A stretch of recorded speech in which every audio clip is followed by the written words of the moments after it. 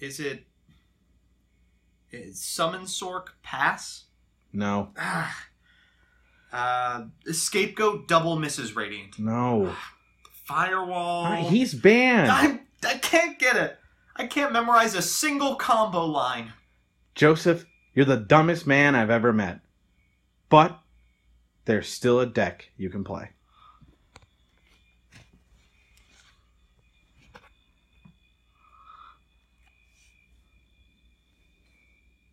Thank you. You still need me to read it. Yeah, if you wouldn't. Hey everybody, Joseph Rothschild here, aka MBT, back again with another episode of 10-Minute Testing.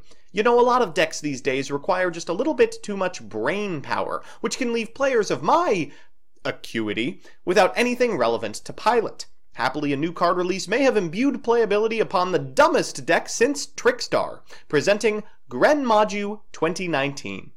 So here's the list, and you know, last time we played this, there was a fair amount of unplayable garbage inside designed to enable Gren Maju Da EIZA, and that's notably absent here. As always, I'll give you a background about the archetype, a little bit of a discussion about what I hope the deck can do, and of course, the card by card. So firstly, for those of you that don't know, Gren Maju has been a gimmicky one-note deck that's graced the tables of 500, or if you're lucky, 499, since the printing of Pot of Desires. Its hallmark card, Gren Maju Da EIZA, gains 400 attack for every banished card you control, which, provided you're building around it, could easily enable a 10k beater, or better, for the low cost of one normal summon. The bad news is that in the past, building around it left you with a dorky deck full of garbage. Pots of Duality cut most special summony generic good stuff from your grasp, gold sarcophagi devoted to multiple Necroface meant you were playing at least 5 cards that did almost literally nothing, and a lack of playables meant you were sheepishly cycling through Swift Scarecrows and Battle Fader, the hallmarks of decks doing remarkably little. Until now, the release of Metal Snake Orochi has opened up an exciting new possibility in the world of Gren Maju, the ability to play good cards. Metal Snake Murakumo no Orochi, and I know I'm butchering that, can be special summoned as a quick effect by banishing the top 8 cards of your deck, then can destroy a monster on the field for an additional 3. This, coupled with the limiting of Golden Sarcophagus finally unshackling us from that semi-limited stinker Necroface, and the release of another extremely playable Banish Boy, Pot of Extravagance, means this train wreck has transformed from try-or-die trash to a titillating tempo deck. Since we no longer rely on drawing the Gren Maju or experiencing a painful death, we've filled the empty slots usually reserved for Battle Fader and Swift Scarecrow with good stuff options like Pankratops and Hand Traps, and the now absent enabler spells with the Kaiju Suite, board wipes, and cards like Super Poly designed to simplify game states. If we are able to reduce meta strategies to a comparison of individual card quality, we'll end up on top every time. So with that, let's get into the card by card. Firstly, we've got 3 Metal Snake Orochi, which is another fantastic cybernetic dragon from the geniuses at Konami behind every single boss monster released since 2014.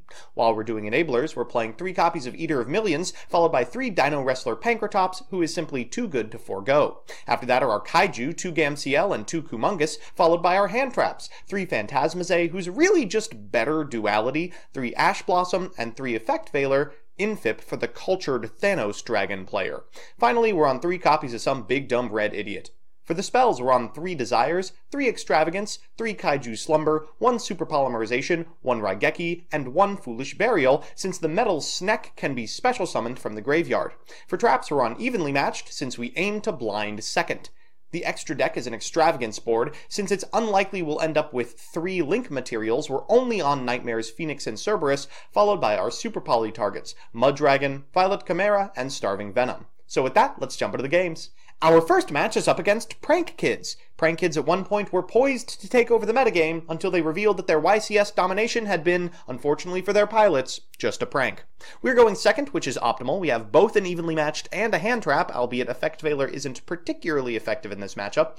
Our opponent's going to lead with the Pot of Desires before activating Prank Kid's Prank for a token, then normal summoning a copy of Fancies. They'll go into Doodle, we'll activate Effect Veiler in response, happy to find a target for this card at any point in this matchup. They'll get a copy of Roxy's from deck before link summoning Bow Wow Wow, triggering the effect of Roxy's for a copy of Lamp MCs, activating Terraforming, activating Prankid's House to get a copy of Fancies to hand, setting one card, and activating Prankid's Prankid End Step. For turn we draw... Okay, an Ash Blossom, on time as always. We'll start with a Pot of Extravagance. We find 2 Effect Veiler. Are you kidding me? Our opponent will activate the effect of Bow Wow Wow, tagging out to add 2 of their Prankid's cards back to hand and keeping their fusion spell. We'll pass back to our opponent because I am convinced we're not dead here. They draw instant fusion for turn, and it looks like I'm going to have to remain convinced. Our opponent chains in such a way that we are not only able to activate Ash Blossom, but also able to Effect Veiler, which is fantastic news for us. Less fantastic news is they now have the materials to make Boral Sword after tagging out with this copy of Prankid's Rocket. They will do just that. We'll activate Effect Veiler, I think to trick our opponent into thinking we're not dead, and thankfully 6,000 damage is not 8,000, and we live to fight another day. We do have a removal spell in hand, which should do the trick. We'll lead with it, giving our opponent a copy of Gamciel and ourselves a copy of Kumongous before activating Pot of Desires to make a honking chunker of a Gren Maju Da EIZA. It's not exactly lethal, but because Prankid's needs about 2 cards to get going, I feel confident we're not dead, and our opponent concedes. Prankid is the perfect litmus test for this type of strategy, since it's the exact form of deck you're likely to find around the low-tier tables you end up at.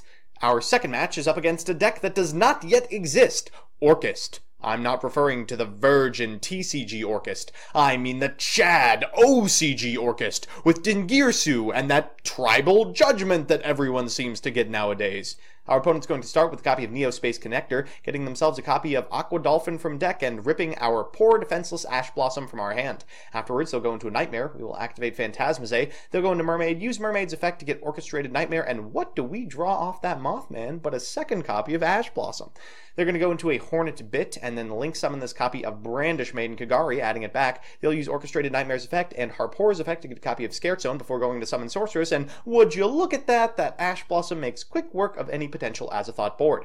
Afterwards, they'll bring back Galatea and shuffle back this copy of Harp Horror to get themselves a copy of Babel, go into Topologic, go into Dingirsu, trigger the effect of Topologic, destroy our entire board but not theirs, set 2 cards and pass it back. Things are looking bad, but not unwinnable. We're going to start by activating the effect of this Interrupted Kaiju Slumber and giving our opponent a Kaiju in a zone that will destroy it. Afterwards, we'll activate this copy of Pot of Desires. We'll activate Phantasmaze's effect again, once again in a zone pointed to by this copy of Topologic Bomber Dragon so we can clear our opponent's board. The counter trap is unusable, and we are able to fire our evenly matched. From this position, we just have to survive 1 additional turn, which is not too difficult to do, and we are suddenly in this game. We draw a Regeki, we'll lead with a Pot of Desires, then fire said Regeki before normal summoning an 8400 attack Gren Maju and winning the game.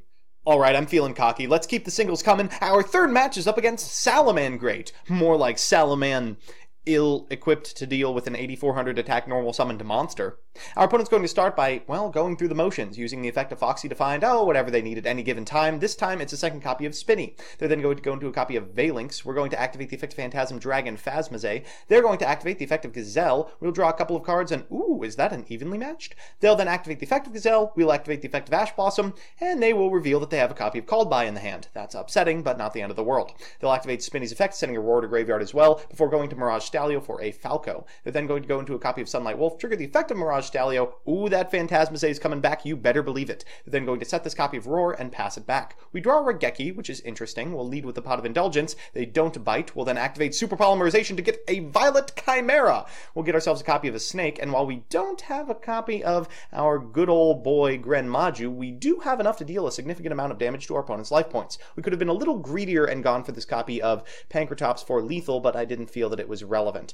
Our opponent's going to activate the effect of a second copy of Gazelle in hand. We'll activate Phantasmaze, and of course, it is roared. Our opponent's then going to bring back Jack Jaguar before going to update Jammer, and oh god, oh no, there's a Jammered Borreload. They will first steal back a copy of Violet Chimera, then decrease the attack of the snake, so Violet Chimera's effect procs and deal 3,000 points of damage to us. We'll activate Evenly Matched, and thank God we're still alive. We'll use Sneck's effect once again before activating Pot of Desires, and what do we find but, oh, thank God, enough. We'll activate the effect of Nightmare Cerberus to destroy the Kaiju we just gave our opponent, and attack for lethal.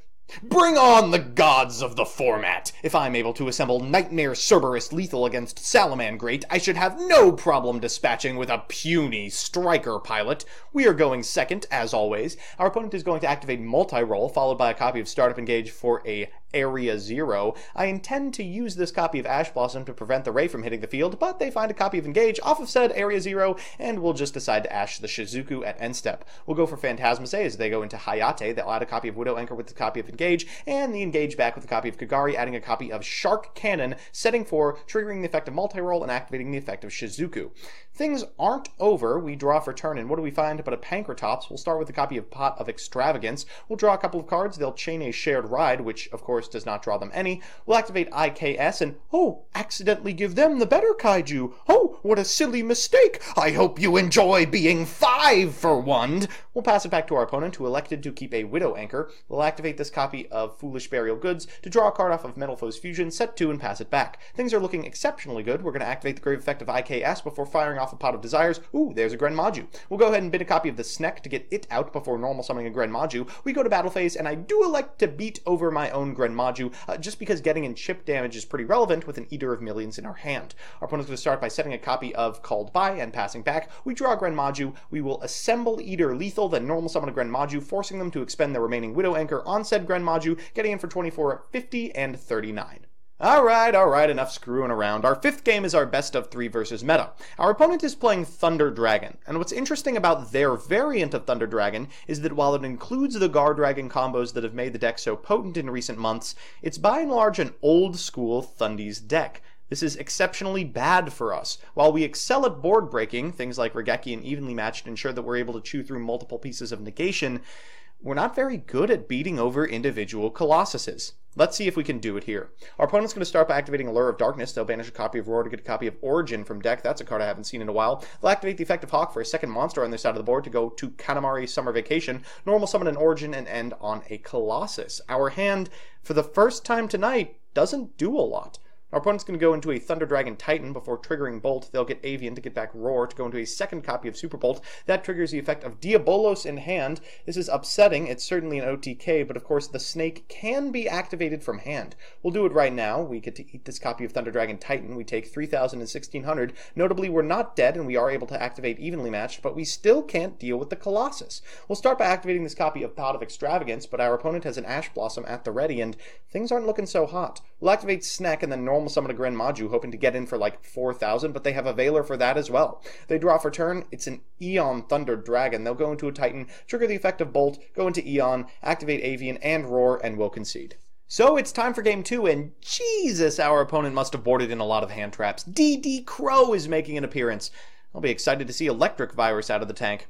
Our grip isn't particularly exciting. We have 2 copies of the Snek, which is never what I want to see. These OPTs RH, and Dino Wrestler Pankratops does next to nothing in this matchup. Let's hope we can persevere. Our opponent will start by normal summoning a copy of Battery Man Solar, sending a copy of Roar, and then activating Hawk to get it back. They'll go into a Kanamari Summer Vacation, triggering the effect of Roar. We'll activate Ash Blossom in response, forcing them onto a board of double Super Bolt. It's not exciting, but it is game-winning. We'll use Snek at end step because I'm operating under the delusion that, I don't know, I'll activate the other effect. We special summon a copy of Pankratops, which I recognize is actively bad, but I'm kind of floundering for a play right now. We're going to activate Pankratops on one of these copies of Super Bolt, getting them a Hawk. They're going to permit us to activate Evenly Matched, but as long as they keep a Bolt, there's nothing we can do. We draw for turn and, oh, now that's interesting.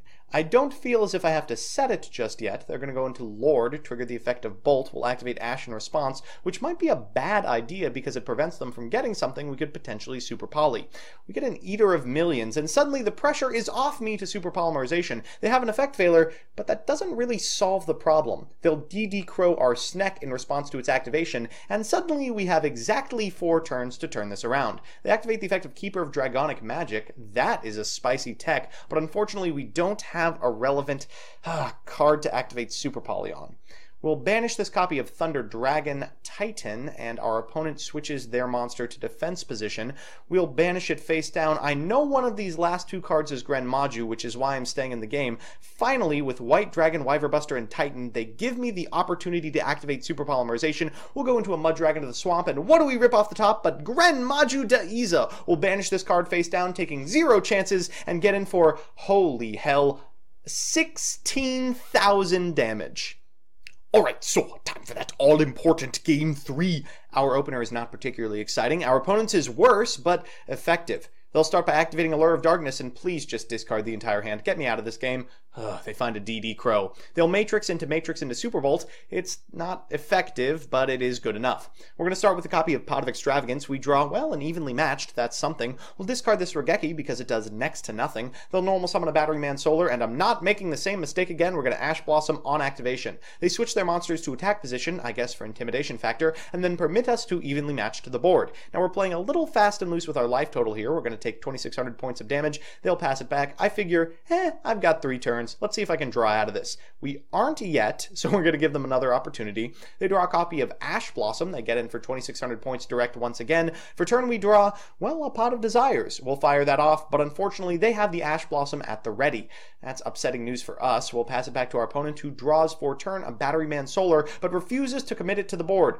We'll take 2,600, and things are getting desperate. We can't activate this copy of Pot of Desires because I have another plan in mind. It involves, when they go to battle phase, activating the effect of Snake to special summon it to our side of the board, then the Horror using our own material to super polymerization. We go into Starving Venom Fusion Dragon, a monster that's actually powerful, and we draw for turn a Gren Maju. This is lethal until we see the effect failure. Well, regardless, I'm not worried. We have them on the ropes, and nothing they can summon has enough attack points to beat over our fleet.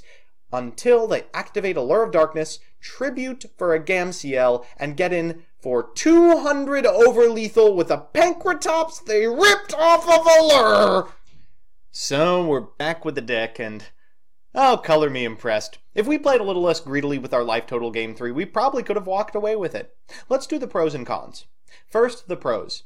1, it's pretty reasonable. I mean, every one of its individual pieces is good at simplifying the game state, and routinely you'll win just because Metal Snake Orochi is a recurable threat and you can make 1-for-1s. Gren Maju isn't as mission critical as he used to be.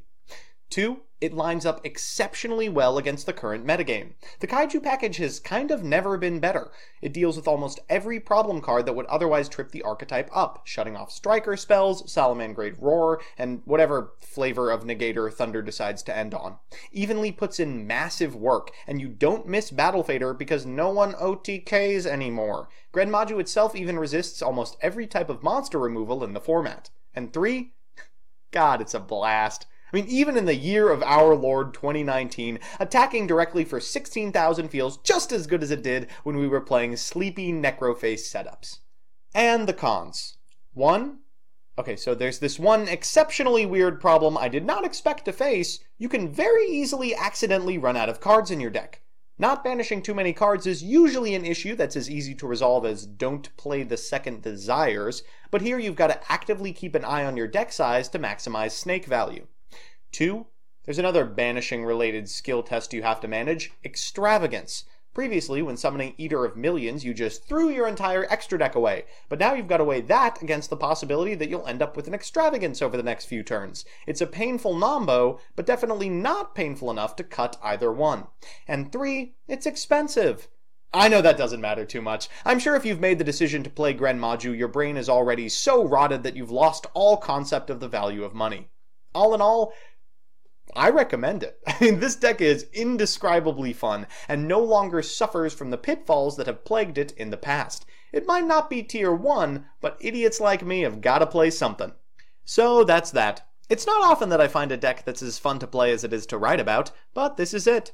If you want to see me play the decks I make on this show on stream, I'm on twitch.tv/mbtygo every Monday from 7 to 9 p.m. Eastern Standard Time. And if you have a certain idea for a deck or archetype you want to see me play on a future episode of this show, let me know in the comments section below and I'll do my best. Otherwise, I'll see you next time.